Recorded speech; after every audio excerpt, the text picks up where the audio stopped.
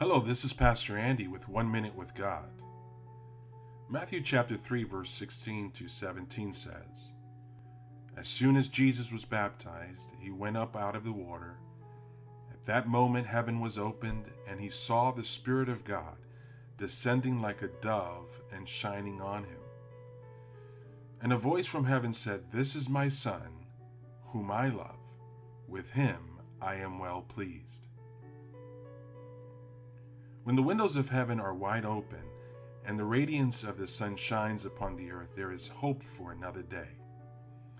Nothing replaces the feeling that you and I can have when we know we have kept the faith and have love with a clear conscience as we pursue to do the will of God.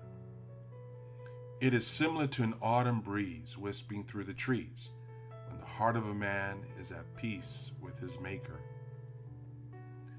Many of us look up into the heavens as we pray, hoping for a blessing to come down, and yet others kneel down in reverence to the one who can hear their tearful cries.